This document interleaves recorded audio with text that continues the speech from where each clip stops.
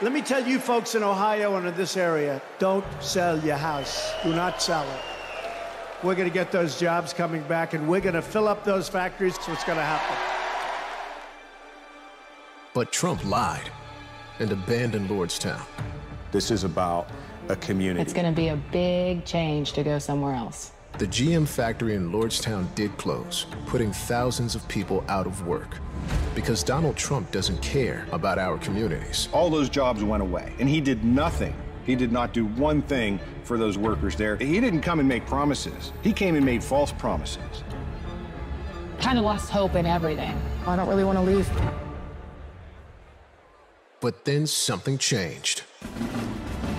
Instead of lies and broken promises, Joe Biden and Kamala Harris got to work and brought U.S. manufacturing jobs back, including to Lordstown. Kamala will continue to have workers' backs and get the job done. American workers deserve a fighter, and that's exactly what Kamala Harris is.